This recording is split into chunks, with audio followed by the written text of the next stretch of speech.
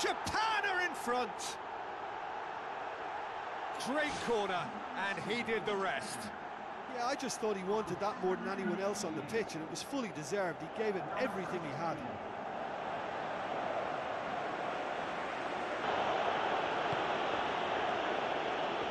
Nagatomo does have an assist to his name.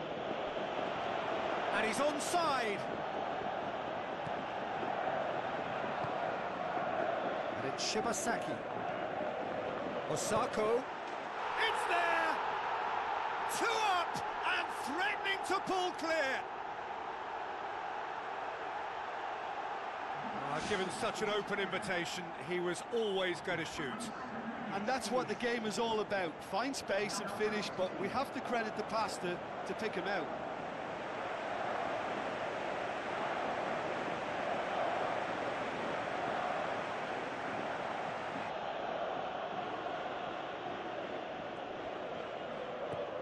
Kroos tries the route one option, shapes the shoots, and in it goes!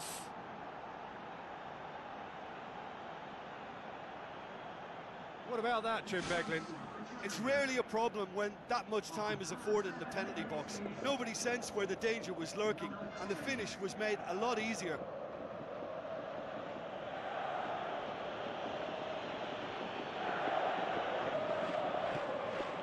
And it's Gnabry. Decent clearance now. Can anyone get on the end of it? He's in! The shot's on! Goal! And it's another really good show of character. I love the spirit and togetherness they muster. Never know when they're beaten.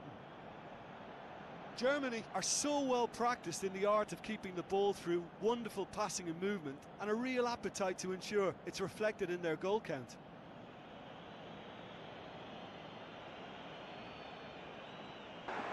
Now here's the through ball. Crunching tackle. Ginter tries to get it forward quickly. Who's going to make this theirs? Tries a through ball. And it's a goal!